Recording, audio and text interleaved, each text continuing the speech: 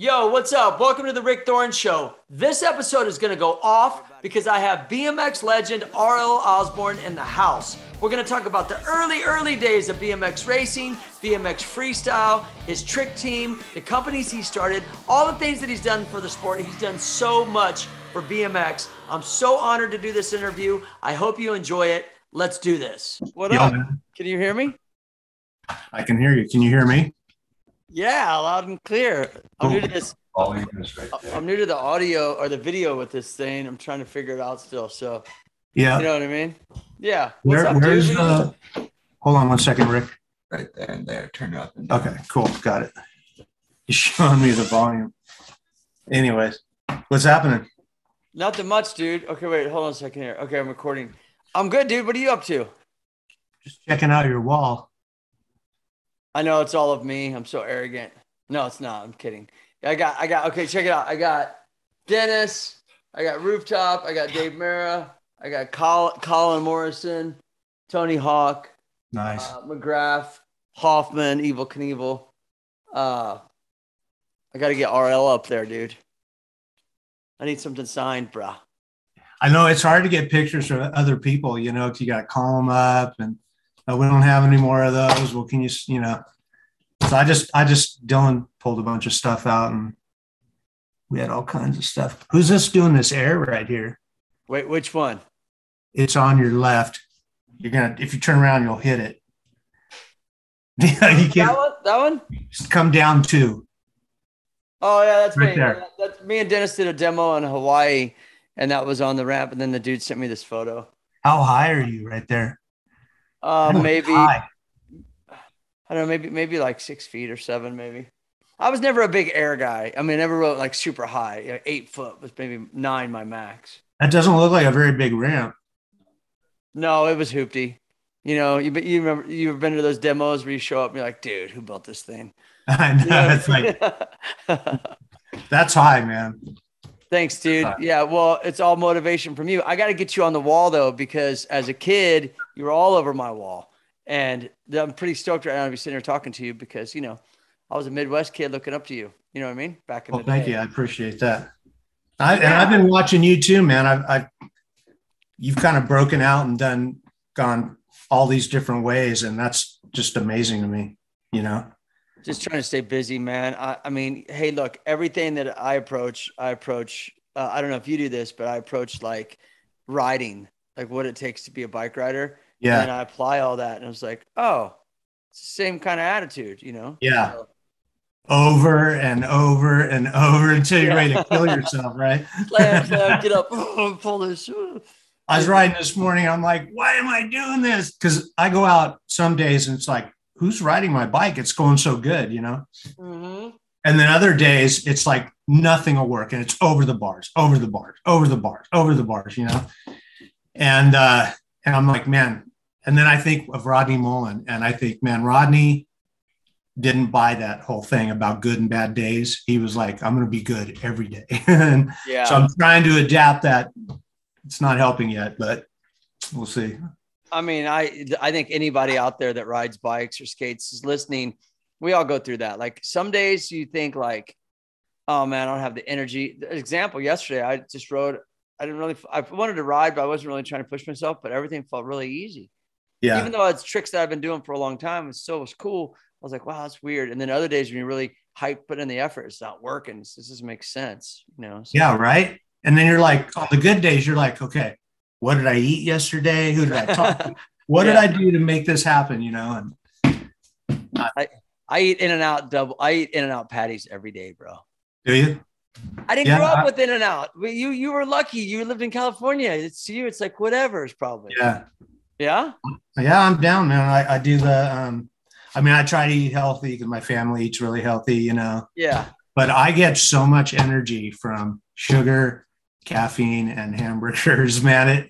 I die. I just go to sleep if I'm not eating that stuff. So I'm telling you, dude, I've been getting the patties, bro, with no meat, just the patties and onions.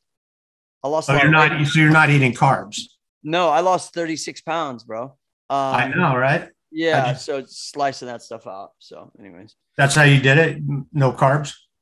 I mean, I'll still eat carbs, but through vegetables and stuff. And then maybe on a day, like a cheat day, you have like a granola bar or something. But like, I try to stay away from like chips and sugar and rice and bread. I don't eat any bread. And then it just starts to fall off. It's crazy. I think it's more the sugar. I love it. I love sugar. Man, everyone loves sugar, right? But that's what it was for me if I wanted to keep riding. And what I noticed about you, bro, is like you coming back into it after, taking a big break. You probably always rode. I don't know, but like No, I was gone. I was not riding. Okay. So what was it when you quit riding up until now? How many years was that? Well, not quit riding, but you know what I mean? Like you said, all right. Yeah, quit. No, when I was done, I was done. I wasn't like messing around, I got into business and it's just too hard I quit for a lot of reasons, but I don't know. Let's see. 30 something years I was off. Wow. So I'm 59. I don't know. I'm not good at that. Probably 35 years. I don't know. 35 years. And that's amazing though, because a lot of dudes that take that big of a break can't come back and do anything. You know what I mean? Yeah. Like, whether it's their body or their bike or their mentality or just the fear factor or all these other things. And I've been watching you on Instagram and it's like, you're getting better and better and better. And I think it's pretty rad because not a lot of people can do that, dude. Yeah.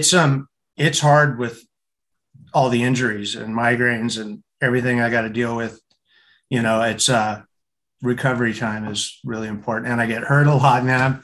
I ride way over my head, like especially if I'm on dirt jumps, man. Your brain's going, oh, you got this, man. It's, 10-foot vertical takeoff and a 20-foot gap with a freaking cliff in the middle, and I'll try it, but yeah, I just end up crashing and crashing and crashing and crashing. You said you get migraines bad? Well, here's the story. I've had migraines. I got ran over when I used to race motorcycles. I got ran over on a motorcycle on a track. I was on the wrong track. Started then, and then 25 years ago, they were severe, 24/7, in and out, throwing up, crawling on the floor. Wow. And I had surgery for it. It got so bad. I found the guy. Everybody's like, there's no such thing as migraine surgery. And I found a guy in Houston, Texas. He goes, yeah, I'll do it. They cut up the back of my neck like 6 inches. They cut under my eyes and they cut the side of my head 5 hours. And they do something with the nerves. I don't know what, but I'll tell you what, that decreased it 70%-ish, maybe a little That's more. Good. I'd leave in the morning with a pile of drugs in my pocket in case I migraine, migraine on tour buses in the Alps and in customs, 500 people waiting to get through customs. I'm on the floor crawling around, throwing up, Wow. everywhere. It's pretty, you don't even care anymore after a while. It's like, but yeah, I don't do that anymore, but I still gotta, when I start to get one, I still gotta relax, chill out. Yeah, no, I hear you. Does riding help with that? I mean, I don't know. I think riding for me helps with everything, but I guess if you have a migraine, it sucks to ride to do anything. But I just know that with riding, it always just seems to make my life so much better. I know. It seems like if I don't ride, things get worse. Right. So if I do ride, as long as if I get concussions really easy now, I don't know why, but whenever I get a concussion, there's always a host of things that come along with that, So, but yeah, I'd say it keeps you going, keeps your brain going, causes me to focus, and then you get that thrill of getting closer to a move, Yeah, absolutely. Yeah. For, so yeah. Well, dude, I don't know where to start, man, because we've already started, but where to go from here, because you've done so much stuff, right? Like in your life. And I guess what I wanted to ask you, what got you into riding? Because you got into it, the listeners out there, RL got into it when it wasn't on TV, when it wasn't like a thing, when it wasn't in anything. It was just like kids on bikes, right? And so what got you into just riding? I was always into motorcycles and mini bikes. And at 4, I had a Sears. I think I got my first Sears bike. And I was trying to do wheelies and jumps on it instantly, But there wasn't there was nobody. I didn't have friends to ride with. There's friends that I hung out with. My half brother would do wheelies with me, you know. This guy used to ride a Honda Elsinore with a gray tank, and he used to do wheelies all the way down the street. And I used to go, man, if I could do that on my bike, I'd be happy, you know. So I wanted to get to that point, you know. But yeah, I just been into bikes and motorcycles forever. I'm not really I don't understand baseball, to be honest with you. I don't get, there's a kid out there that's less coordinated or as uncoordinated as me throwing a hard rock at me. How does that work? And I don't have any control over it, you know. Soccer didn't do much for me. I like Supercross, BMX, ramp, street, the freestyle motorcycle stuff, you know. So was this riding on the street with the kids or by yourself? And was it the feeling that it gave you that made you want to keep riding? It seems like that would have been the main focus, right? Yeah, we started doing jumps. And then, you know, we had, after a while, you know, when I got in, I don't know, 6, 7, 8, we had 4 or 5 guys that would ride. We'd ride together, go build, you know, digging and building jumps that was like going to church, man. It was just great to dig and build a jump and look forward to hitting it. And then, you know, by the time I was 8 or 9, 10, then I had 18-year-old friends that were it was a pack of us, man. It was just when we just go to the park and ride and screw around and do stupid stuff, you know. And then this other guy, we would build jumps on these 50-gallon containers, put a tire on it, piece of wood, and we'd fly over the jump to the landing. And we just kept moving it back. And we would do that every day. So it was just it was something I did with my friends. It was great, you know. Where was it when you guys, I mean, I think that's how like a lot of us old school started, but I also kind of started because I saw the magazines. Well, I rode bikes, but then it wasn't until I started doing tricks where I was like, whoa, what is this? You know, even though I had a bike and we rode around the neighborhood and stuff. Do you remember that point where it was like, okay, we're like riding, we're having fun, and now it's this thing called freestyle? Like there had to be a point. Was there a point where like you were like, oh, let's do tricks? And you started to develop that because did you start? You raced for a long time too, right? Didn't you? Yeah, it's so funny. I'll put it this way: when I was riding BMX, there was no BMX. You know, I'd go in a Schwinn shop, and I had these big ape hangers on my bike, and they kept snapping. And the lady got pissed at me for like 3 years. She was just, you can't do that stuff. And eventually, the 3rd year, she sponsored me. Shut up, lady. No, I'm just kidding. Yeah, no, she was cool. Her name was Pauline in Redondo Beach Cyclery, and she sponsored me and started giving me handlebars. Oh, sick. So when I was started riding BMX, there was no BMX. There was just me, a couple of my friends, basically guys that did wheelies. Then my dad and I went to city council meetings and got permission to put a track together. And then from there, we heard that there was stuff in Soledad that was going on. And that's where like Bob Hanna was racing bikes, David Clinton, Bobby Encinas, Stu Thompson, you know. And so we had kind of started probably about the same time as them, Scott Breithaupt. And then we got caught up in their thing, you know. So, yeah, when I was racing mini bikes, Ernie Alexander and his wife, Suzanne, were the ones handling the mini bike races at Indian Dunes, right? Mm-hmm. And then when we went to Soledad, he was the guy that started the NBA, National Bicycle League. So he was putting on bicycle races, which was kind of a trip. They moved over too, you know. Awesome. But, yeah. So, yeah, I've been there. I was there to go from racing on a grass track with chalk lines to Soledad, which was when Scott Breithaupt came into it. And there's doubles, downhill, you know, all kinds of crazy stuff. And yeah, then On Any Sunday came out. That was a big thing, you know? Yeah. Yeah. But there was no BMX. When I was I had jumps and stuff like that. And there was just me and a couple of my friends. That's all I knew. And I didn't know anybody or hear of anybody doing anything. Crazy. And the bikes obviously weren't set up for 20-inch like race style bikes, right? They were like the old school. They were old school. Yeah. Yeah. And then people started making their own frames. Like Marvin Church and his dad built the first, well, not the first, but I don't know, then the triangle frame started kind of, you know, you'd use a a Schwinn rear end, and then you put a triangle front end on it, and your dad would weld it for you. That started coming out. And then there was Webco and all these companies that started to come in. But it was fascinating to watch that come together. It's more fascinating now. Back then it was just like I was either racing motorcycles or BMX, Right. Yeah. And then you asked me how freestyle came out of that. Yeah. Or just kind of like where I love the history, and I think you have so much of it, and you're such a legend in this sport.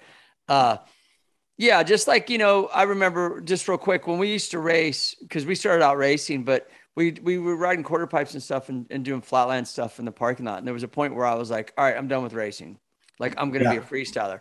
But for me, it was like there was already, like, you guys were the generation before us. So there was already in my mind, like, oh, I could be a freestyler because there was an option. For you, like, well, you always have an option, but you know what I mean? Like for you, it wasn't like, oh, I could either race or freestyle. It was like, where was that point where you're like, you're racing a lot and you're just like, dude, I want to be a freestyler, but freestyle was new. Right. So was it that being part of that movement? What was that feeling like? Like, what do you remember that moment is what I'm asking? Like where you were like, yo, I'm done with this. I'm going to do this. And it was new and no one even knew what it was. Right. Yeah.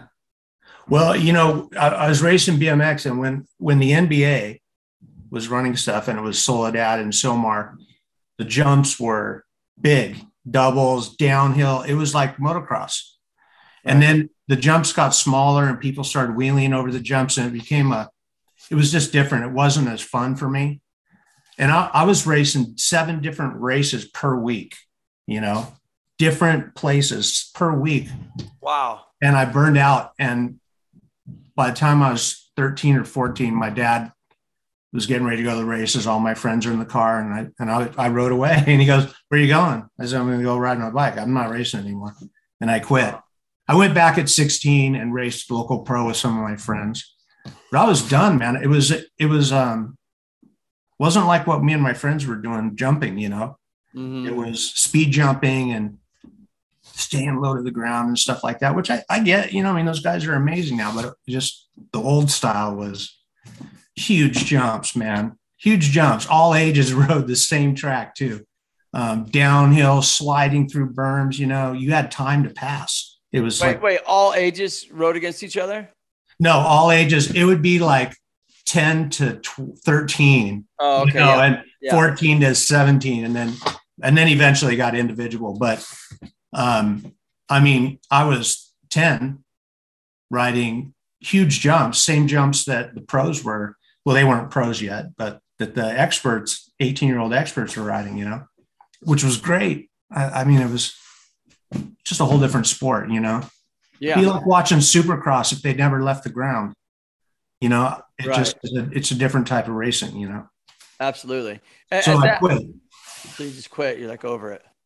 Well, I just told my dad, which is hard to do. I go, I'm not doing this anymore, and I didn't go back for like 3 years, but my friends and I went back to jumping, and we're starting to do like take our hands off and trying to do 360s over jumps and stuff. And Bob Harrow was an artist for the magazine. He came to live with us. He came to live with us in our house. And he wasn't really into the whole BMX thing, but he could do a rock walk. Oh, cool. Yeah. And we were just like, whoa, that's heavy, man. And he was starting to roll backwards a little bit, and then Bob and I started to ride together at Larry's Donuts. And that kind of from there, the competition between us was heavy, Yeah. And it built and built and built. And it was way more fun. It was just way more fun. And from there, I just was on the road, from 16 with Mike Buff, man. We were never home. We didn't even know if we were in Switzerland or Tennessee or Saudi Arabia. It was like, you have no idea where you are. And that got pretty monotonous, but interesting though, Yeah. Well, it's a great experience. I'm going to ask you before I get into the touring and the Bob Harrow and all these, when you were a freestyler and doing the BMX Action Trick Team and stuff, I wanted to ask you, when you were racing, did your dad start BMX Action magazine at that time? Yeah, we were racing in Soledad, which is one of the first tracks, which, by the way, the beginning of BMX has a huge amount to do with Scott Breithaupt. Yeah. Huge, man. He was like, I don't even think he had his driver's license, and he was holding big races, you know? Wow. Yeah. And then, he got us into the Coliseum. We raced at the Coliseum in the Yamaha Gold Cup, which he put on. I think he was like 18, Yeah. Yeah. And we're in the Coliseum, man. It was crazy. Wow. And I forgot the question you asked me. Oh, no, no worries.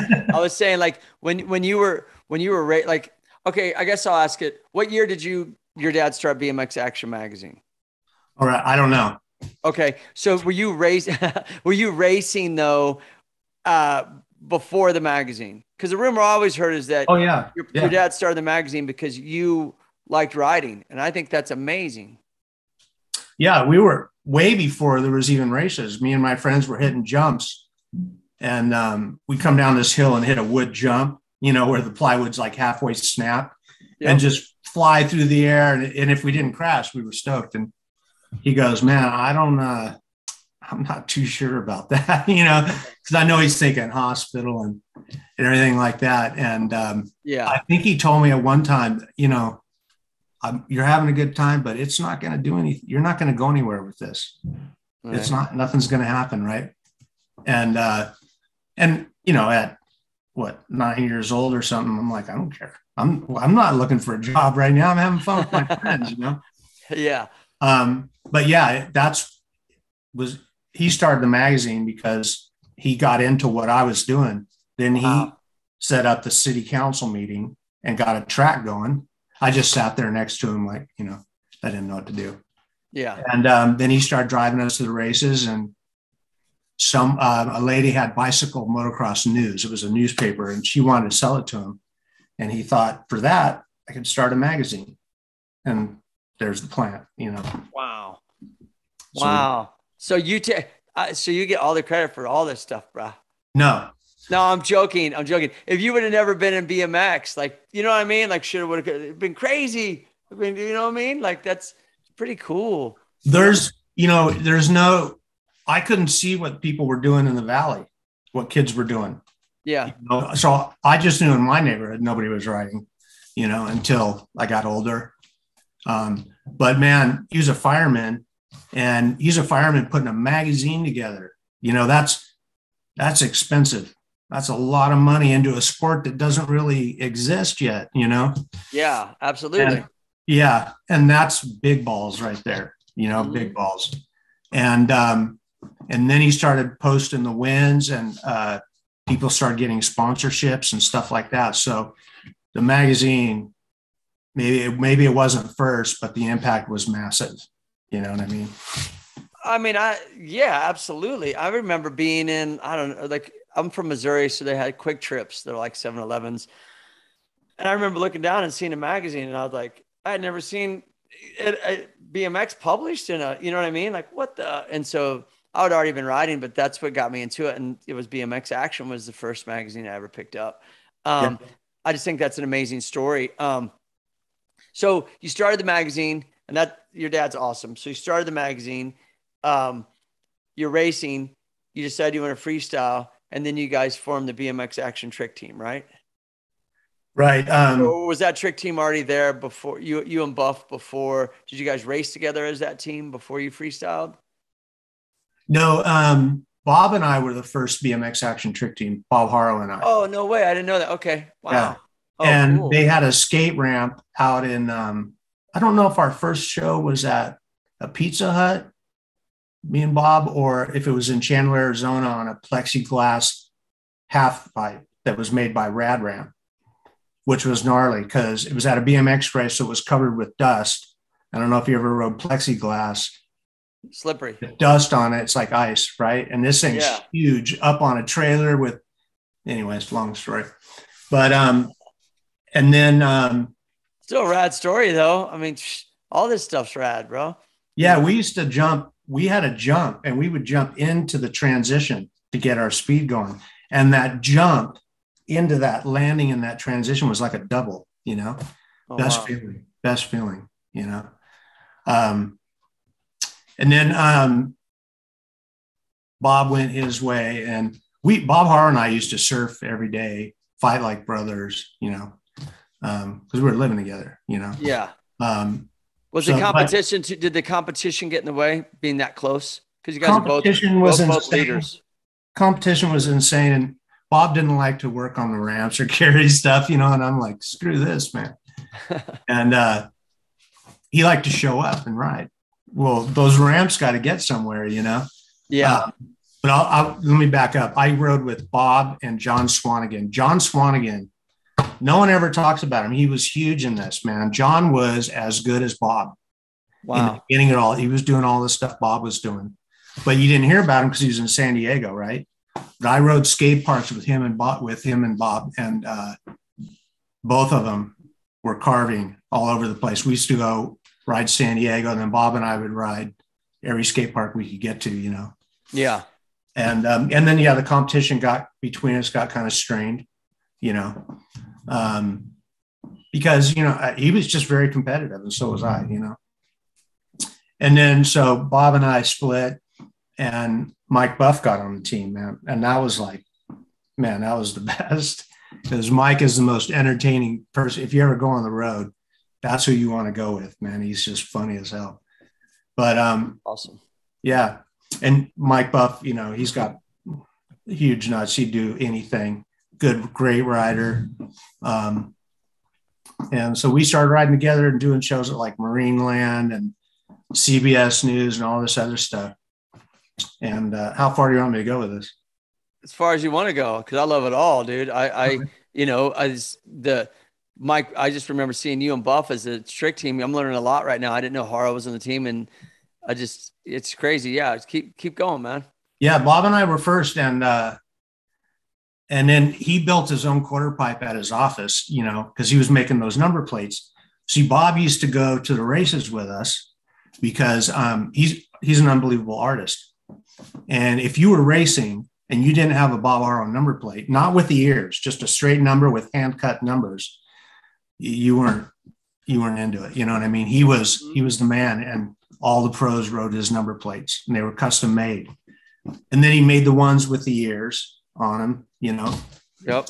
And then he eventually got his own office, built his own ramps, and he was silently practicing, Mm-hmm. So Mike Buff and I were like, all right.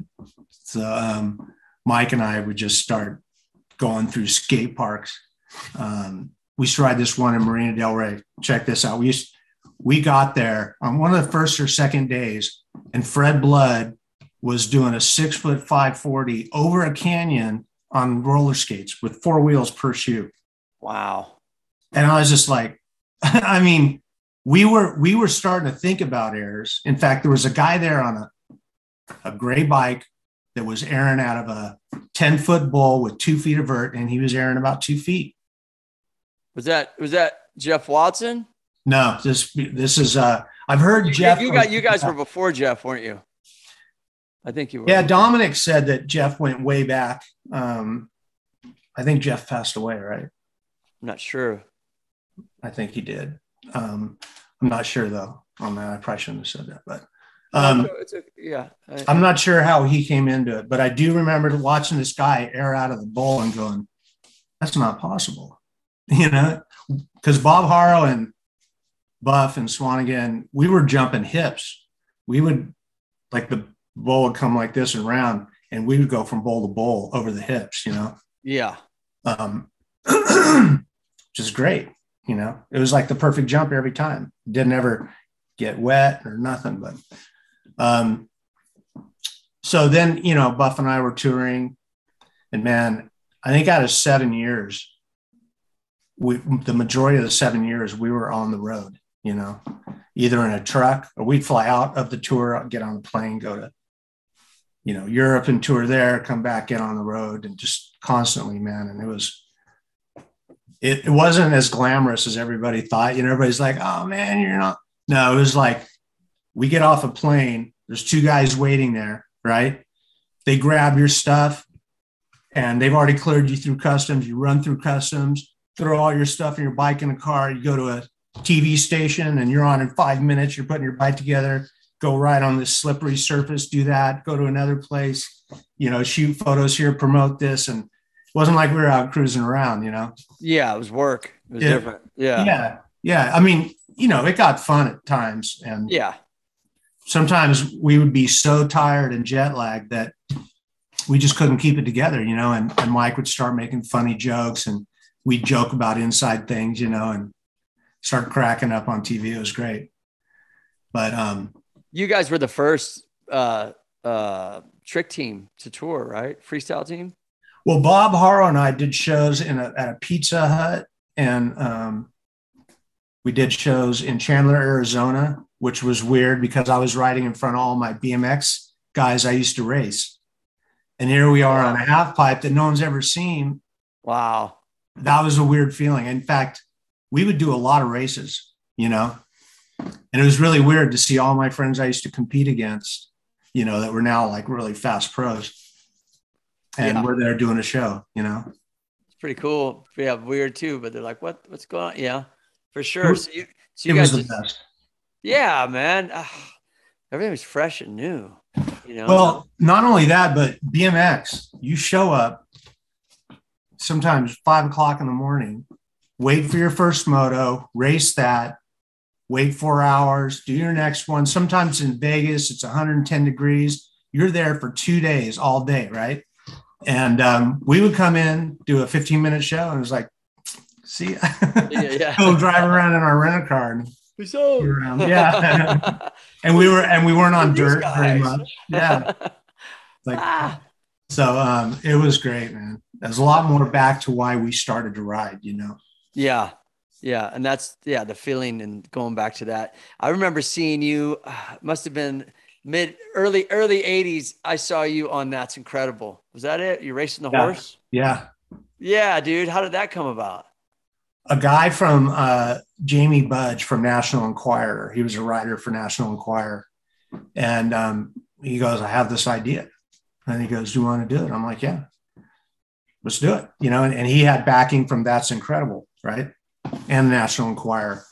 So we met out at this equestrian center, and this lady that I was going to race, who races horses, she's like, this is ridiculous. I'm going to smoke this guy. I didn't have a chance against this horse. Right. So we had a drag race. I don't know, 100 yards or something like that. And I smoked the horse. This is on a running track, DG slippery. I beat the horse, and she rode off, and Jamie came over and he's like, we got a problem. She was pissed. And she set it up. There was a horse that was in Europe somewhere that was being trained for the Olympics that were coming up or something. And she had that horse flown in to, because she doesn't like losing, right? She was competitive, man. Wow. She imported the horse. Yeah. That whole thing was an experience. I don't know how far you want me to go into that, but there was some fun things that happened. I think it was cool because, like, I remember when you first get it back then, you're getting into things, every little thing you see, you're a sponge. Like you look at the ads, the stickers, where your sticker placement is, who rides for what are those bars? Like, you're just like, where's that spot? What's that trick? So and you would never see anything on TV. So anytime I would see anything about bikes on TV, I was like, what? And it was like super inspiring. And I specifically remember you racing that horse, and I was like, dude, that dude is rad. It's like, and you ended up beating the horse at the end, didn't you? Didn't you do a whole race where you're jumping and the horse is jumping and you guys jump over water, right? Yeah, I won one and she won two, but they know on a track how many full strides a horse is going to take. Mm-hmm. They know exactly. Well, she was whipping this horse so hard because the gun freaked him out that he skipped 2 strides. Imagine a horse spread out. He skipped that much, you know? Wow. And, but it was kind of a thing, but I don't know if you remember Spanky Spangler. Yep. Stud guy. Mm-hmm. Okay. So he was my, my bodyguard for making sure all the stunts were cool. I forget stunt coordinator. Right. Right. And, they built the track. I came back the next day and he goes, come here, man. We got to go talk about this. And he goes, that jump look okay to you? And I go, looks fine to me. And he goes, that's 2 feet higher than it was yesterday. And it's spread farther apart. The producers came in at night and built up the jumps and spread them farther apart, right? And I was already jumping blind. I'd have a hedge and a pole. I couldn't see my landing, right? Right. And I go, hey, you're right. And he went and chewed out the producer and those guys that raised that stuff. I mean, he was pissed, man. Why did they raise it? Did they ever say? They wanted me to be higher. They wanted me to be higher. But I'm thinking, man, I'm trying to beat this horse, man. I can't be that much time in the air, you know? Yeah. You gotta stay kind of low. You know what I mean? You gotta get in there. Yeah. I'll never forget that he was really paying attention, you know, and wanted everything to be right for me. And I appreciate that so much, you know? Yeah. Cause most people don't care. Yeah. No, some do, but yeah, that's cool. I remember that. Dude. Well, you've been doing stuff in Hollywood. In fact, I was really impressed with everything you've done.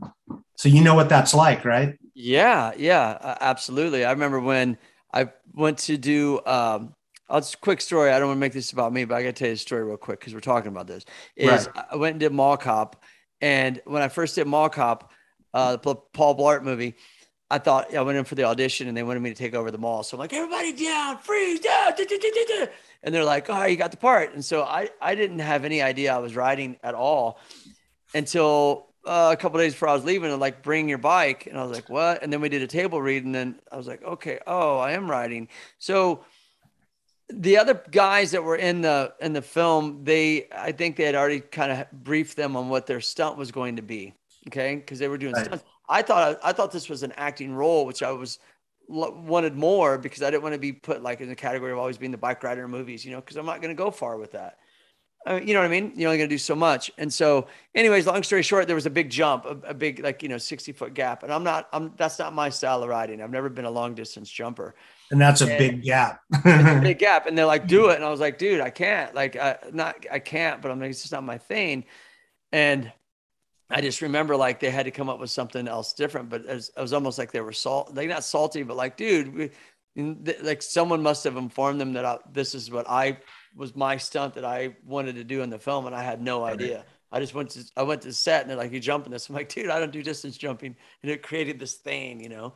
And I was just like, so I know the feeling of like, if you woke up and you went and you're like, hey, I can't even see what I'm doing. And you want me to jump this. And they're like, do it, dude, do it. And you're like, bro, you need to change this back, you know? Yeah. Yeah. And the pressure's on, right? It's not like 3 weeks before. It's like the camera's set up. The guy's like, okay, roll. Oh, by the way, there's a 60-foot gap, you know? And so didn't you feel that pressure? Oh yeah. So I just said, you know, we figured out something else to do in it, and it was still cool. It still worked out, but you know, what their vision of what they wanted for that scene wasn't exactly what their vision was. But at the same time, you know, if it was one of those things where, hey, you got 2 weeks to do this, I would have went and, you know, because I've always been kind of spooked on the big distance jumping. Yeah. It's not my style of riding. I respect it. I probably could do it if I really put my mind to it, but it's something that it's not my thing. So I just felt like a lot of pressure on set. Kevin James is looking at me like, dude, and I'm in a nice way. And then the producer and the director's like, do it, bro. And I'm like, dude, you know, it's like, you know, so I get it, bro, but it's all entertainment. For me, on that's incredible thing when you're riding, and probably a lot of other people out there, the old school BMXers, we were inspired, dude. It made me feel like what I'm doing makes sense. Like what I'm doing matters. Like, even though it did, you know what I mean? But like what I'm doing, like, is getting my world is getting some credibility on the almighty TV screen. You know what I mean? And it was just a moment where I always remembered, like, it motivated me to ride. So I appreciate that. But, you know, back to what you were doing in Mall Cop, or is that what it was called? Mall Cop? Yeah. Yeah. To talk to somebody else that understands that, you know, when you go to shoot these things, it's not like, oh, hey man, and there's roses at your feet and, you know, you got all this stuff, and are you sure that's okay? It's not like that. You know, it's really nice to feel somebody that understands that whole point of view, you know? And that's what Spanky did for you. So, right. What Spanky did for me. And I was so grateful because he was a god in doing stunts. I mean, he was nuts, man. He would take a Odyssey 4-wheeler and jump anything, you know, he was nuts. And I remember it was that very dude. cool. Do you still talk to him or? No. Did you cross paths with Pat Romano at all when you were doing all your movies and stuff? No, but that's another dude I would see on commercials and all the Mountain Dew commercials and back in the day, all those I'd see him in a bunch of commercials. Yeah. He was the first that I ever knew that was doing he had like did he have a free coaster? What's it when you pedal backwards? Direct drive. Yeah, that's it. I remember seeing him on a commercial where he's spinning, so he got into Hollywood pretty much, right? A lot. He was, from what I heard, he was big, because when him and I got together, he was showing me, he was with the Ice Capades, and Peggy Fleming was still skating at shows and stuff. He knew all those people. So that was his main thing, Yeah. But you got to think about this. Pat rode without brakes. No brakes. Crazy. And so they're like, oh, it's direct drive, but he would do boomerangs around the front of the bike without touching anything. And he could just go for days. Right. So rad. Yeah. There was a lot to be admired there. Yeah. And go ahead. No, I was going to say, it's making me think about the movie Rad. Yeah. Yeah. You were in Rad too, right? Yeah. Right. So I remember seeing those boomerangs in the Send Me the Angel. That's what just hit my head. You said doing a bunch of boomerangs, right? Yeah. How was the movie Rad though, compared to, That's Incredible? Was Rad more of kind of, you guys were treated more like these, because at that point you were top professional, right? Well, what happened there was, I had been touring, right? And I was with Ronnie Wilton on the road, and we've been on the road for a long time. So I toured. He'd done some stuff with Bob, Mike Buff. Now I was with Ronnie, and I hit a spot, man, where I was sitting in a tub. I had a glass of whiskey in my hand, and my head was hanging down, and I was just numb. I know you know what that feels like, right? You're just, you don't know what's up, what's down. You're just worn out. Yep. And my manager called me with the movie Rad, and they were offering me to direct the bike riders and ride in the movie. And I was like, I turned it down. I said, I can't do it. There had to be a point where I was like, man, I got to get my head together, man. I was just done, and they made me really like 3 more offers. And I said, you should call Eddie Fiola. And that's who I recommended. That's who did it. So I just did the opening and the closing, and I'm on the cover. And I did some promo stuff in San Diego with Talia Shire. And that was about it. You were just burnt out. Yeah. I don't know if you know what that's like. It's like you hit a wall. You got everybody in the world telling you, this is the opportunity of a lifetime. This is it. And it's like, I didn't even have time to get over jet lag, man. I was like just running around for like 7 years, And I was just like, I was numb. I had no feelings anymore. I was heavy into Pink Floyd and just sulking all day, Yeah, but you were competing at that time too, right? The AFA days. No, when Ronnie and I were riding, there wasn't competition yet. No. Wait, so that must have been, what, 83, 84 or something like that? When the first competition came? No, like when you guys were doing the touring a lot and stuff. Because didn't AFA come out around 85 or something like that? I feel like I don't know. I'm really not good with dates. My memory's not that good. But I do remember the feeling of once all you guys started riding, you guys got really good, right? And Buff and I didn't really get to practice because we were either sleeping in an airport, doing a show somewhere, building the sport. You know what I mean? Because we go towards Europe. They had no idea what freestyle was, So we're all over the world doing this, and the competition is starting, and I'm like, oh my God. And then there was like Woody and Martin who were getting really good, some really good ground riders coming up. And so I was like, oh, shit. Yeah, I'm going to do it. I'm going to compete, And And so I slowed down on my touring and I started practicing for competition, started doing a lot of my own tricks, new tricks, started focusing on competition because that was the direction it was going. Yeah, absolutely. Yeah. Yeah, I remember. I went to AFAs. The first AFA I went to was in 1985. And through the years, I'd always, I grew up with Dennis McCoy. So everyone out there, all the OGs know Dennis. You know Dennis. You were hanging with Dennis at that time? Yeah, I met Dennis in 1982 at a mall. I came out of the mall with my sister from the arcade, and I was new to the neighborhood, and I'd been riding, but I built a little quarter pipe in my backyard and was riding by myself because I was into riding and I had the magazines, but I didn't know anybody, but I just loved riding. And I walk out and I see Dennis with all these dudes doing these tricks with a boombox for money. And I was like, who are these dudes? Yeah. And it was a BMX brigade, which I eventually became a member. It was a crew of us that rode, and Dennis was basically the ringleader.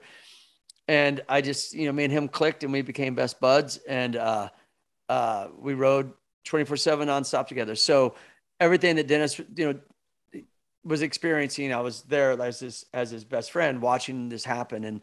And I would hear all these stories about the contests and stuff. And then that's gradually or naturally what I ended up following in, because that's what I wanted to do.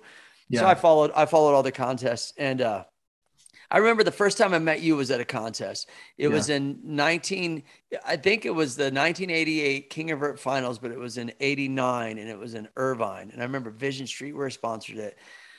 And I went out there with Matt, and that was a contest where Matt was still amateur, but he competed pro and he competed both classes and high air and won all of the shit. Yeah. I'm like, dude. And so I remember I fell or something, and I met you on the flat bottom, and it was the most inspiring thing because you gave me a pair of Hammer shin guards, bro. Really? Yep. I wish I still had them. They were the OG ones too. Like they were green on one side. Is that yeah. And I was like, what? RL just gave me shin pads. Like what? And that's where I didn't like meet you, but that's where like we, exchanged. And I wanted to talk to you, lead into like those whole days of like, you're an entrepreneur in so many different ways. You started Hammer. Can you let us know what Hammer is for anyone listening? Yeah. Well, I was tired of ruining my shins. And then it was like, they get so sensitive after you hit them 100 million times. Right. Yeah. So, Billy Maestro, who was one of the owners of Body Glove, he was about 200 yards from my house. Their whole company was, right. So I went and talked to him and I said, hey man, here's what I want to do out of neoprene, and that's who made my first Hammer pads. I mean, they would do my orders for me and they had metal mesh in the front and stuff, Yep. But they were cool looking, never had a problem with them. And that worked out really good. And then we went with the knees, and we wanted something that wouldn't get hung up on your bike. Yeah. Because I was wearing Rector knee pads. I did a look back and my lever went inside my knee pad in the cup. And that's how I stayed till I hit flat bottom. And I was like, I never want that to happen again, Those are horror stories. Like, oh. Yeah. And it's so long from you're like 6 feet out and you just see that flat bottom and you're just going to be like a rock, but whatever. Anyways, that's how Hammer started. And we get so much comment about start it again, do it again, and all this stuff, but it's really hard to manufacture anything right now. Really. Yeah. But that's where the whole Hammer thing came. Well, the look, I love the look. I remember that ad. You were sitting there and you had the two girls and your whole look with the cut bandana and the sleeves cut off. I remember that. I was like, what is this? You always seem to be like able to reinvent yourself, and that's the longevity to anything I think that you do. Is it like reinventing yourself? You know what I mean? Would you agree to that? Yeah, absolutely, absolutely. Just like you leaving bikes and all of a sudden I was seeing you in these movies, and you weren't like just in the background. You weren't like an extra. You were like prominent. You had lines. You know what I mean? And you're riding in them. And I was just hearing all kinds of stuff about you, and I was really impressed that you crossed over. Thanks. Yeah. That's not an easy thing to do, It's not, because people want to put you in a box for one, and they want to say, oh, you can't do more than one thing. And I was like, well, yeah, you can. And it's like, and so then you want to do, music, or you want to do this, you want to do that, or comedy or whatever. And so, yeah, but I've learned to just kind of be like, yeah, doesn't matter what they think. Keep them talking about you. And as long as you're doing the things that you love. See, for me, just real quick, a lot of things it's all about the expression and about reinventing, because I get bored just doing the same thing. You know what I mean? So like, I want to reinvent myself all the time, and the expression factor of having a voice, that's what I like. You know what I'm saying? So I got a good question for you. Go ahead and finish. Sorry. no, that's basically it. Just wanted to, but what were you going to ask me? So you've experienced a lot, right? You've been through the whole BMX freestyle thing, Hollywood, comedian, band. You've experienced multiple things like that are the top favorite things that everybody dreams about doing once in their life. You know what I mean? And do you ever find it hard that you've seen so much? It's like, what do I do now? What do I do now that looks kind of interesting, Do you ever have that? No, I mean, no, I don't. I guess the way that I interpret that is like, do I get bored and be like, well, what am I going to do? I've done all this stuff. There's nothing else left for me to do. I don't, because I keep reinventing each of those things. Do you know what I mean? Like a different song, different style song. Comedy, your routine's always changing because you always need material. You know what I mean? You can't do the same set for like your whole life. You grow and adapt, and it's like, and it goes back to what I was saying earlier, is that everything's about riding, bro. You learn one footers, you're like, oh, cool. You learn one handers, you're like, cool. You're like, dude, I could put them together. Oh, put them together in a 360. What? Put them together in this. So you're always like, and with riding, lately I've been actually learning stuff. So it's just like putting your, so to answer your question, at times I feel like I'm not really hitting a wall, but I get maybe a little tired, but not too much, because I just keep a positive vibe about it, And so I think there's so much more that could be done for all of us and for myself, I think. And I'm just trying to entertain myself while I'm here. That's it, man. Trying to entertain yourself. But see, that's when you're young, you're like, oh my God, you guys flew to Arizona? Real? Oh my, what was, it's like you were on an airplane. And then once you've been around the world, you've been on stages in front of thousands of people, and you've signed autographs, you've done everything that comes along with that, and it's like, it's like my family always goes, hey, let's go to Cabo, man. And it's like, it's just people working, and their water's blue like it is here. It's the same thing, Yeah. But I'm like, I already seen that, right? Yeah. And I don't have that thrill that I used to have, but riding ground is hard, and you got to earn it, same thing with ramps, street, whatever, you got to earn it. And there's something in that is kind of fulfilling that, trying to entertain myself thing. Yeah. Well, flatland, I've always said this, freestyle flatland riding. That's anyone, the tricks on the ground, people that might not know, they're watching. That's more difficult and more, it takes more strain and more strength on your body than jumping does. Absolutely. Yeah. You're doing like a triple decade, a single decade. Like, it's a different kind of thing with your core and your strength and your arm strength, because you're maneuvering your body around the bike. It's not as if you're jumping or doing an air, because the difference of the two. Doing an air, you're like, there's a point where you're weightless. You're like, it doesn't take a lot of physical strength to do a high, to do an air. It does, but it cannot compare to doing like, a cherry picker or something. You know what I mean? So, or it takes nuts, man, to hit that ramp 100 miles an hour, take in those G forces and try not to hang up. It's it still takes strength, but I just think flatland is more of a physical strength. So it's just to kind of compliment on what you were saying, or add to what you were saying about flatland. It's over and over and over and over and over and over, but it's cool. I love it.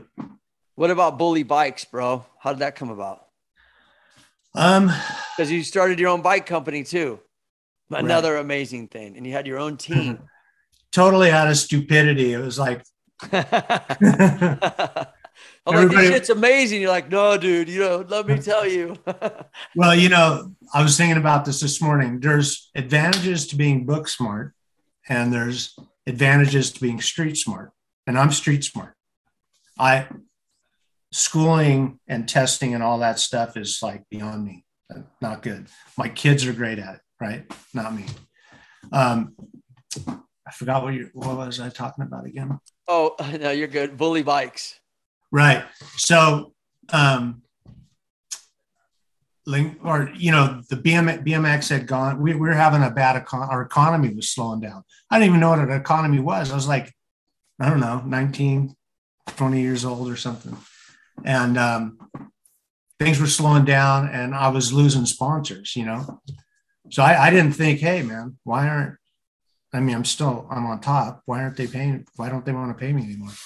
I didn't really think, hey, because they're not selling as many bikes. I never crossed my mind. I didn't even know why they were paying me, to be honest with you. So I figured I'll just start a bike company. That seems next in line, And I had some things I wanted to do, and street was coming into it. I was living with Pete Augustin. And yeah, Pete. Yeah, man, a lot of stories with that guy. Yeah, for sure. Yeah, I mean, about starting street, being the first one I ever saw. But anyways. Yo, yeah, for sure. Yeah. Oh, yeah. Yeah. Anyways, so we just started. I was like, let's do bikes, and it worked. It was working and stuff. And that's where I came from, The graphics on Bully, did Mark McKee do those graphics? Yes. That was a Flatlander on Skyway. I remember that dude. Right? Yeah. Long hair, Asian guy. Mm-hmm. I think he's Asian. Unbelievable artist. Right. And then, so I don't know if you know the story about Steve Rocco and Rodney Mullen and World Industries. Do you know World Industries? Yeah, I heard that, well, I'm not, quote me if I'm wrong, or let me know if I'm wrong, but didn't that dude rip all those dudes off? Rip who off? Did Rocco rip everybody off or something like that? Not that I know of. Oh, no, it's different. No. No. I don't know what I'm talking about. No, then I don't know. When me and my friends would ride at the Huntington Beach Pier, he would be there. He would be skating. Steve was a real good skater, right? Right. He'd be doing street stuff and things like that. And then him and Per Wellner and Rodney Mullen took me out to lunch and wanted to know how I was doing manufacturing, riding, real estate. And they take me out to lunch and pick my brain. I was very impressed with that because it's one of my number one rules. If you want to know how to do something, I wouldn't necessarily go to school. I'd go to a guy that's doing it exactly the way you want and just ask him, Yeah. That's straight from the horse's mouth, as they say. Yep. So Steve was starting his company with Rodney, and they were living off selling stickers. They were eating like rice and stuff. Wow. They were starving, and long story short, Steve was the first company to sell or to get his company on the IPO on the stock market, so he sold out. He's living in Hawaii, doing really good. Rodney's doing really good. But they both lived with me for, I don't know, a year or two. That was an experience, man. Wow. You know who Rodney Mullen is, right? Yeah, amazing. I've told the story a million times. It didn't matter if he was sick and throwing up. Didn't matter if it was raining outside, storming, he rode. 2:00 in the morning, midnight. And I'd look down on the parking lot and watch him. And it was practice for him, but it was perfection. It wasn't like he was trying to learn something. He had everything down. So I had a great experience with Rodney. He's a super deep person. So am I. And we just had really good conversations. Learned a lot from him. Yeah, I just saw him recently on the new Tony Hawk documentary, Until the Wheels Fall Off. Have you seen that? Yeah, I'm watching. I'm halfway through it. So good. So good. Right? You see him like at the beginning, he's riding that half pipe and they're shooting him and he's just bailing, right? Mm-hmm. Is that current age? Is that it?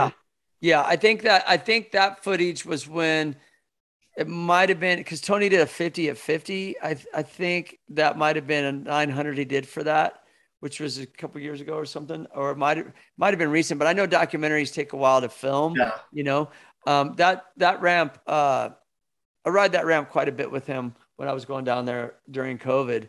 That's the same ramp that he uses for all of his tours and stuff, like the Boom Boom Huck Jam and a lot of his events that he does.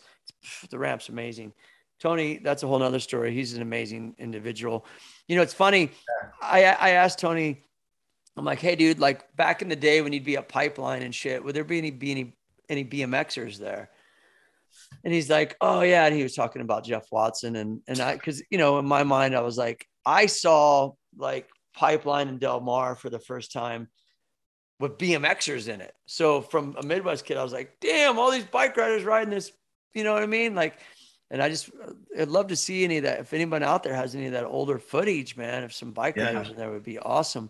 Because I knew bikes have always been there since the beginning with pools and banks and everything else. It's just a natural thing. You're going to try to ride it, you know?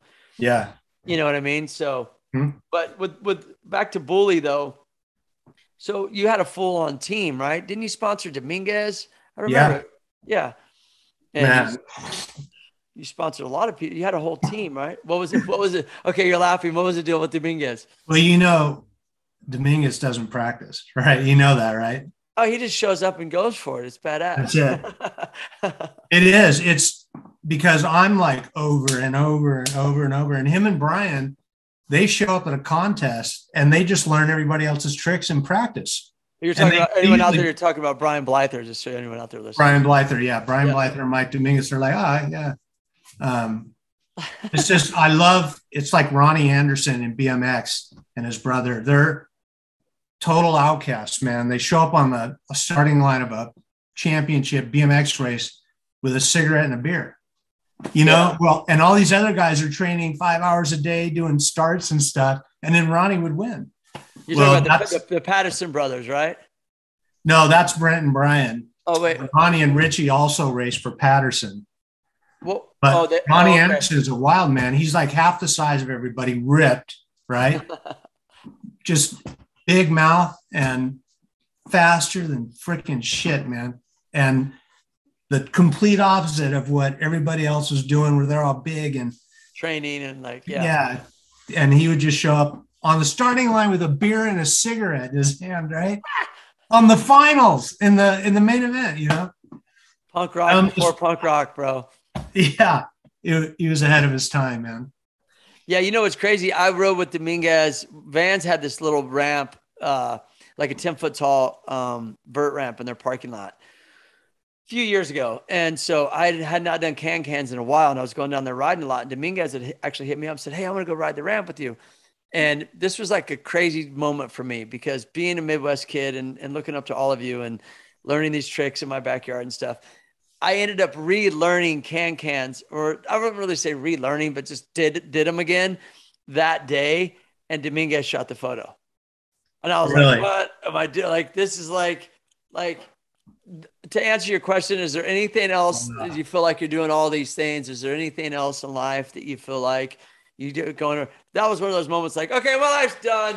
I'm good. Yeah. Dominguez just shot a photo of some shit he made up in '85 of me at Vans in their parking lot. Wait, aren't I like a Midwest kid? I'm not supposed to be here, am I? Yeah. You know what I mean? You kind of still stuck in your head like that. So yeah, he's cool. He's one of my favorite people. Yeah, he's cool. Sport, but who inspired you? Motorcycles, probably. You know, and I had a bike. You know, and I couldn't afford a motorcycle at the time, so I'm like, do it on a bike. You know, a bicycle. Yeah. But yeah, Dominguez and I cut a deal. He was coming back, right? Mm-hmm. So I sent him a bike, and I started thinking, wait a minute, man, this is Mike Dominguez. I'm pretty sure he's not practicing. Even if it's his comeback, he's not practicing. So I hired Chris Day. I'm like, Chris, this is after a couple months, right? Mm-hmm. Well, I need you to go out there and see if Michael's riding, you know, and see if he got the bike. And so Chris came back, and I go, did you see the bike? He goes, Yep. They're on the box? No. I go, where was it? He goes, it's in the backyard, rusting in the rain. He goes, it's half put together. It's not even put together. It's just sitting out there rusting. Brand new bike, right? Wow. And, you know, and I didn't say anything because that's Dominguez. And when he came back, you know, Matt dropped in first and did back-to-back 900s, I think. And Michael did a 900 pretty high out. I'm pretty sure there wasn't a whole lot of practicing, but came pretty close. But here's, you know, when you hit a ramp. I was at that contest. Were you? Yeah, I think it might have been like 80. Was it 89? Maybe it was in the East Coast somewhere, if I remember right. Yeah. Yeah, it was the King of Vert, and like that was like his debut, Dominguez on Bully, and I was like, wow, all right, cool, you know. Yeah, I remember. I was riding. I was living. Chris Rothrock was living with me at the time. I don't know if you remember him. And if you remember, on the side of the ramp, everybody put their bikes upside down. That's where they'd store their bikes. And Chris and I think Todd Anderson and Chris and me and maybe Pete Carney or something, been touring a long time. And Chris was wiped. We were all wiped out, right? And Chris hung up on an air and went right off the edge of the ramp into everybody's bikes. And Winkle and I were up in the crowd going, oh, shit, man. He just wiped out all these bikes. But what I was going to say is, you know, when you're riding a ramp, okay, if you're going up, do both of your tires hit coping going out and coming in? Or is it just your front tire? More like the front, yeah, I mean, I don't really feel my back tire as much. I think you compress and you come off the lip. Yeah. Depends on if the coping sticks out, how far it sticks out and stuff like that. But yeah, you know how it is, right? That's not how it works with Dominguez though, because I watched him at Del Mar, which I saw Tony Hawk do some amazing things there, but he rolled this big, long, full pipe, half pipe. He dives in, and when he would come out, you could hear his tires go click, click. You can hear both tires. He rides straight up, click, click. And when he comes in, click, click. Yeah. I mean, that's insanely hard to do when you're going that fast. Yeah. To just tick both of them with both tires, and then consider that you don't even know if your bike's broke. You don't work on your bike. You don't practice. And so it always was amazing to watch him ride. Him and Brian together, just, you know, so it was just pure natural talent.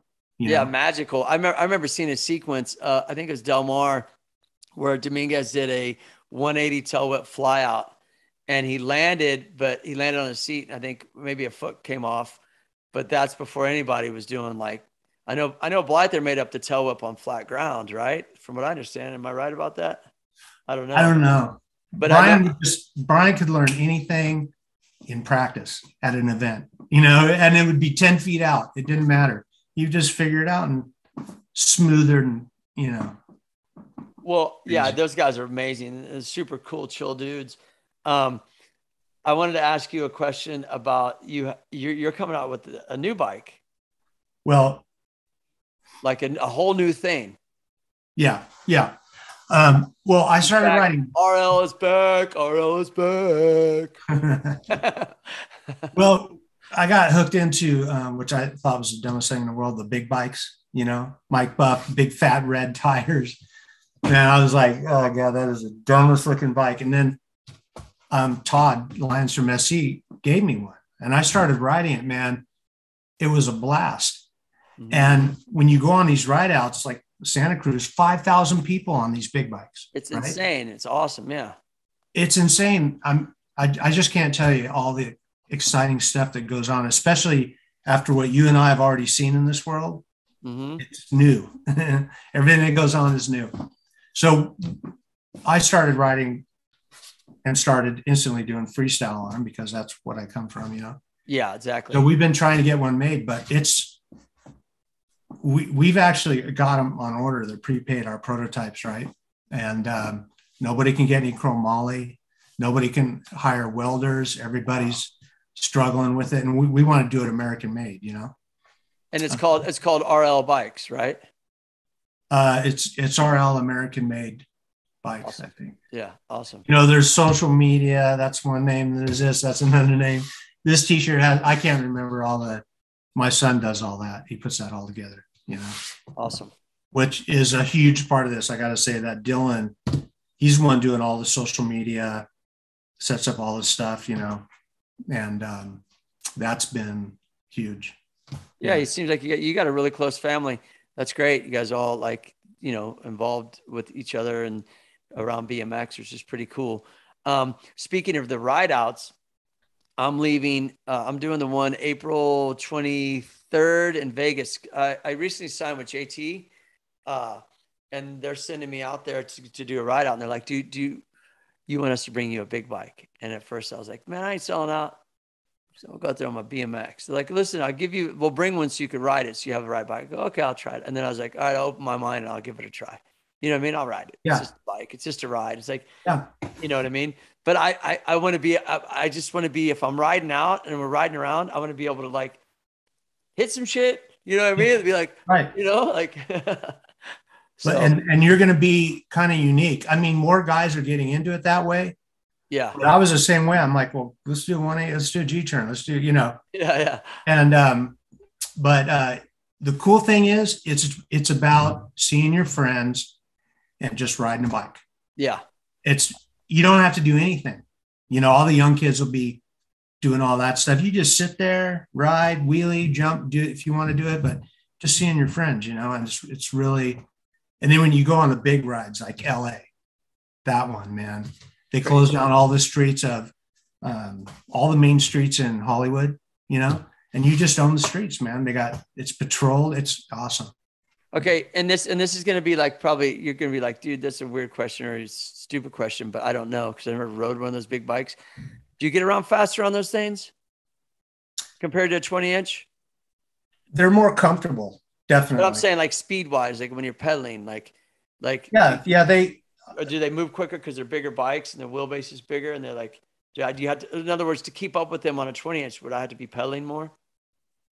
Sounds like a stupid question. Yeah, because we went to the Buckeye bike show in Dayton, Ohio, and I thought big bikes was everywhere, right? So we brought our big bikes. Dylan and I were the only big bikes. It was all 20-inch, and they were working to keep up with us. Yeah, that's what I thought, because I thought maybe, yeah. So, yeah, because I don't want to be the last dude, hey, wait up, guys. No. Oh, you're going on a 20-inch? No, I'm going to take it's Vegas, so I'm driving there, but I'm going to take my 20-inch, but they're going to bring me a bigger bike for me to ride, which is cool. I'm down. It'll be fun. It reminds me, when me and Dennis, when I grew up in Kansas City with Dennis and the brigade, we had our own crew of dudes. So where we would do all day ride outs, we would meet downtown, but at the time, and this is back in the day, 30, 40 people was a lot. You know what I mean? On BMX bikes, what are these guys? People were shocked. They didn't know how to respond. What are these dudes doing all together? And now they got thousands of people on these big bikes. It's crazy to see how much, it's not growing from BMX, but you know what I mean? From when it was when we did it to nowadays, a kid getting into it kind of just goes into this big thing, Yeah. It's cool. It's cool. It's very cool, man. It's I don't close my mind to anything. Mike Buff was telling me about it. Yeah, it's cool. And I'm like, and Mike likes those white and blue and red. He likes these they're not my colors, right? So I ordered one of his bikes with all the colors just to get I wanted the full trip that came along with it, and I'm stoked. I still have it. And I love that thing. It's going to be a sea of SE riders. Todd Lyons he's the master promoter behind all that, and he does such a great job. But it's all about they sell a lot of those bikes, man, for sure. Yeah, but it's customizing your bike. They paint them, gold plate things. They, people put stereos on the back of them. They do everything. It's a whole different trip than going to a freestyle contest. Completely. Yeah. I can't wait. It's going to be fun, man. I'm pretty stoked. But well, cool, man. It's been awesome talking to you. I'm excited. I can't wait to see your new bikes. I would like to get a session with you at some point in time in life. Right. That'd be amazing. What's your Instagram? And you got a website and Instagram and YouTube you could drop for everyone to come and see what you're doing. Check it out. I'm not sure. I think if you just go put in RL Osborn, everything will come up. For YouTube and Instagram and Facebook and everything, right? Yeah, I can't remember all those names. They all have different formats. Are we running out of time? Because I got a question for you. No, we're not running out of time. I usually like to keep it like a little over an hour because that's good. Like, I think about like when I want to sit and listen to something, I don't want to listen to a 3-hour interview. No offense, but I'm glad. No, not stuff to do. Like I got to let you go. But I mean, in life, like I'm always running around doing all these jobs that like, it's hard for me to sit down and watch a movie for an hour and a half at times. You know what I mean? So, yeah. But what was the question? So you made a post and you were like, man, you said something about, I just want things to stop for a little bit or something like that. Do you remember that? It's like a month ago. You seemed kind of like you were just getting ran crazy. Like, well, yeah, I'm trying to remember the post. Yeah, at times my situation, I've raised my kids on my own, meaning that like I've intentionally stayed single for the last 10 years. I have no family in California and I have no one to rely on. And if I don't make money and put food on the table, they ain't eating. You know what I'm saying? Yeah. I'm sure you understand that. Yeah. And so for me, it's like, you know, a lot of things that I've faced with BMX, with the rise of making a name for yourself and having these other opportunities outside of the sport also created a lot of envy and jealousy, which actually worked against me. And then sponsors, you know what I mean? It's just been a crazy ride. Jealousy from who? From the industry. I mean, this is back, but this is a while ago. This is back in like maybe 2008, 9, maybe. Yeah. This is good. I'm enjoying. Sorry you went through that, but no, it's okay. And so it just, you know, in a weird kind of way, it's like, you know, I really wish BMX would stop being its own worst enemy if they expect anything to grow, you know, and, you know, to reflect on what I meant earlier, when I saw you on That's Incredible, I wasn't mad and talking shit about it. I was like, this is dope. This is rad. And so a lot of people never really understood that, like, oh, he lives in Beverly Hills. I wasn't from Beverly Hills. And you know what? I was proud of that. And I made money in a lot of different ways. There wasn't all bike riding, but it's easy when you get your start with bike riding to people forget about everything else you're doing and go and focus on like, well, he does that trick and I do this trick. Yeah. So he has that. So I should have that. I was like, bro, you need to hustle harder and quit complaining about me. Right. You know what I mean? Like, it's because I'm going to still be doing what I'm doing. It isn't going to change anything, you know, but I let it affect me, bro. That's what I'm saying. And I let it hurts. It hurts, don't it? It did, but it made me tougher now. Now I don't, it's whatever's. I've learned a lot. You know, it's there. It's took me a long time to figure out it's them with the problem, not you. Yeah. Yeah. It's their perception. What I mean?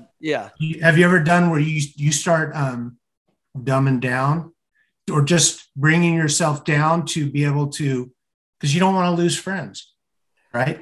So you kind of, you talk maybe down about yourself or something like that to try to even the table, but it don't work. It doesn't work. No. And I reached a point where I was like, you know what, dude, like I've been through a lot and what I did to help me through all of that. And this is years ago. This isn't anyone listening. This isn't now. This is an old story. Right. You know, I went out and rode every day and I took my GoPro and I'd set goals and I did things that make me feel good to reprogram the reason why I was in this position, the reason why I handle it, the way to handle it differently. And I analyzed myself, but it was all the therapy through the riding. And, you know, I just think that when people, you know, here's an example. I was at the skate park yesterday and I overheard these kids talking and I know a couple of the skaters, they're young, but we're not friends like that. We just see each other park. And there's this other kid there. I didn't say anything. I'm just listening, put on my pads. And this dude's talking all this trash about like all these skaters and how this dude sells out and this dude doesn't ride anymore. And this dude rides for this, that, and the other. And I'm just like listening to him going like, man, that kind of talk is not going to get you where you really want to go. You know what I mean? And then the dude's talking stuff about like some of the best skaters in the world. And then he drops in to ride like the smallest bull there and he can't really do anything on it. I was just like, dude, like, what is like, what? I don't understand you. Like if you would spend more time, I don't even know this kid and I don't really care about, I'm just saying, if you would just in general, if you spend more time talking about like what you want and not what other people are doing, if you want what other people are doing, learn how to do it, apply yourself, go into it with a positive outlook. But you know, hey, everyone's got to learn things on their own. you know? Yeah. And I think it's easier to tear you down than confront what you went through to get there. You know what I mean? But I will tell you straight up now that I've been watching you and all the stuff that you're doing on, and it's impressive. And I commend you for raising your kids on your own. That is, I watched my sister do that. That is super difficult, especially when you're trying to do all these other things, be the dad and go to the games and handle all this stuff, make the money. And it's all on you, man. That's huge. Thanks, huge. dude. I mean, their mom's in the picture, but I've had my kids the majority of the time during a breakup, our divorce. I mean, because I just said no one gets left behind. I mean, I had to quit touring. I mean, I love touring. I love being on the road. That's why that's why I've been positioning myself to do comedy and do music, because my kids are going to get older and they are going to move on. And that shit hurts because I've made my life them. And so I've already learned I've had detachment issues. You know what I mean? Like, they don't leave me. And because I have no one, I'm 52 years old and I ride bikes. Imagine trying to find, you know what I mean? A relationship, you know what I'm saying? A relationship's kind of hard. So for me, I just immerse myself into my work. And so, you know, it hurts. You're a father, you get it. Your kids get older. And that's why I was applauding you as well. You have a close family and it seems like you and your son are super close, and it's the BMX bond. And I just think that that's really, really awesome. You know, I appreciate that. I got to say, my wife has been super family oriented, you know, and if it wasn't for her, things might be a little different. You know, I'm kind of flat sometimes because I don't know, you know, it's like you're used to your adrenaline running every day and all these things going on. And then you get kind of tired of seeing everything. It's like, what do I do now? But anyways, it's a huge part of her. And Dylan and I are really close. My other son and I are close and learning more about each other. So awesome. It's good. Yeah. Yeah. Well, life is now, dude. We got one life. Let's live it. Let's keep ripping. I'm stoked that everything you're doing. I'm stoked to see you riding again. I can't wait to see those bikes. You know what I mean? And it's been an honor to interview. You're always one of my favorites. And this is likewise, man. This is rad. You got a movie coming out? Like, aren't you shooting a sequel to? No, we filmed a pilot for this TV series called Run Boys. And basically it's a pilot. And so it's, you know, it's up to them to see what they, you know, where they can get it to stream or air or whatever. And I think they're putting all the final touches of the pilot together before they start shopping it. So, and then So Triple X. What about Triple X? Didn't I see something come up about that? Dude, Triple X was pretty cool. Okay, I used to host a TV show for ESPN called 54321. Oh no, sorry, that was for Fox. It was called X Today. Sorry, I'm confused. And so that's cool that you get them mixed up, because most people be like, I was on Fox one time. You know? Yeah, right. Is that ESPN or? Well, the problem here's the deal real quickly with me with TV. When I started doing TV, because I did it for ESPN for 5 years, is I liked it. But I was always battling like, oh, I'm a biker. Because when I was doing TV, that's when X Games was like banging. You know what I'm saying? Like who are these guys? This, that. And I rode my whole life to be one of those guys. I didn't ride my whole life to be like, okay, we got this big thing now, this X Games and all these opportunities and all these things going on that you dreamed of. Throw it away to host a TV show. Because I said, well, they're in control of that TV show. Yeah. I'm not. I am in control of my riding. So I wish I would have enjoyed the hosting more, because I was always battling it. I was always trying to defend my riding, because people are like, you don't ride anymore now, huh? Now you're doing TV, huh? You know what I mean? So, which is just as cool, man. Just as hard to break into. Just as I didn't look at it like that. I looked at it like, no, dude, I'm a bike rider, bro. I'm the biker in black. Let's do them tail whips. Let's go. And so I got in Triple X because Vin Diesel came to the X Games in Philadelphia, and I interviewed him for my show, and I had no idea who he was. And it was early in his career too, but you know, and then he liked me and put me in the film. I was like, cool. And that's how I got in that. For me, I know Tony Hawk was in it, Carey Hart, Hoffman, Mike Escamilla. I don't know how they got in it, Mike Vallely, but for me, it was like Vin Diesel went straight to the director and goes, I like this dude, put him in the film. I can tell you exactly why he did that. What is that? You want me to answer that for you? And this is one thing that's really impressed me about you, not just doing bike stuff in Hollywood, but you act. Mike Dominguez and I were on a commercial and they had the camera set up and they told us both at the same time, take your shirt off, run at the camera and tell us who you are and be happy. And Mike and I looked at each other and we're like, Woo! no, we were like, no, that ain't us, man. Go to the actors. Those guys do that. We will ride. And I mean, we were like, I remember Mike going, walks up on Mike. But Paul McCartney said this thing when you're singing, man, your top of your head has to come off and you got to let it out.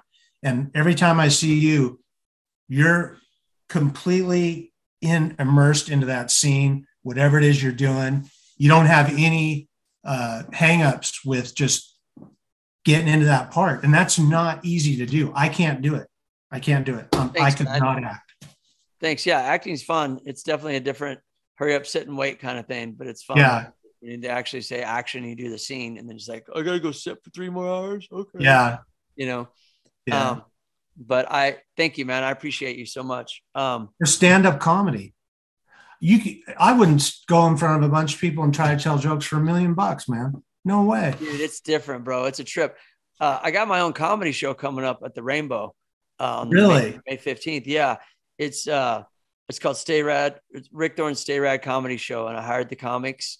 Yeah. And I'm doing it upstairs at the Rainbow. And if it goes well, I'll get it once a month. And it was all putting it together myself. I'm a very DIY kind of person. I believe that once you start something you want to do, starting is like half the battle. Once you start, you're in it. You're in it. It's like talking about your dad doing the magazine. You start the magazine, you know where it's going to go. You start this and then you're in it. And you're in it to win it. Next thing you know, it's like, what, So I hope you see those qualities in you because you do a lot of things that quite honestly scare the shit out of me. Putting together a team. I would never think about that. I mean, trying to get a bike built. Yeah, I can understand that. But I guess that's why I'm so impressed with you is you do this stuff that really scares me that I can't do. I don't want to do. I can't do. It scares me too, bro. When you bomb, it sucks. No, I was kidding.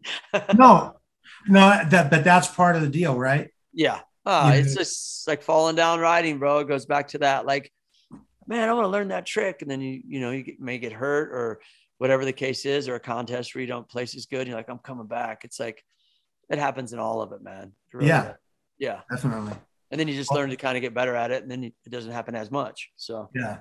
Well, let me know when all this stuff goes on, man. Cause I love following what you do. I just don't know what to watch and when to see it, Hell yeah, dude, for sure. And I'll let you know when this comes out. And I really appreciate you taking the time, dude. Oh, it's my pleasure. I was looking forward to this, Rick. So stoked. Thanks for having me. Hopefully I'll see you at an event. Yeah, absolutely, bro. All right, you're like 5 hours from me. You live, how far away from Santa Cruz? You're close, right? 45 minutes. Santa Cruz is farther. So this is Monterey, Carmel, and Pebble Beach right here on the peninsula, Salinas. And then you just 45 minutes, you go to Santa Cruz, which is like, if you like jumping, it's the best, man. They got every jump you could imagine there, Yeah. Santa Cruz is great. One of my sponsors is from there, a sock company called Merge for Socks. So next time I come up that way, I'm going to hit you up. Cool. And we'll get a session in. Yeah. We have a little skate park. Doesn't have any big bowls, but it's fun. It's got a spine and stuff like that. Is that the one you post a lot that I see you posting that? Yeah. It's like not even a mile from my house. We got to go at like 8:00 in the morning though, otherwise, because bikes are not allowed there, but they're starting to accept us. They used to call the cops on me and now we get to know them a little bit, Some things never change, do they? I'm like, dude, come on. It's a big deal. Yeah. Right.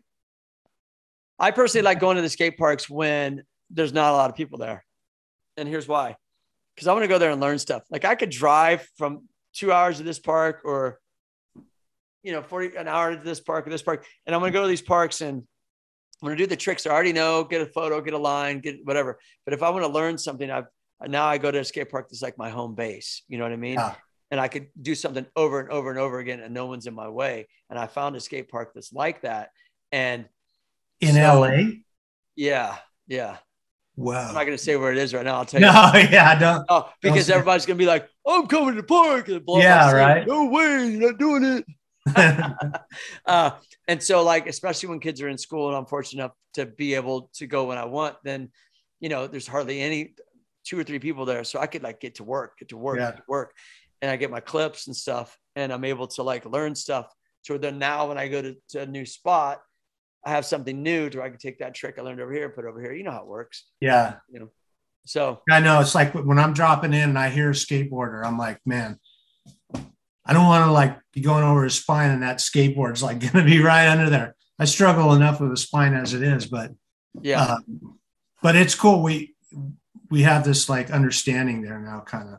That's cool. Works out pretty good. So. Yeah. And I will say this before I go. One thing that I think parents need to inform their kids is that a skate park is not a jungle gym.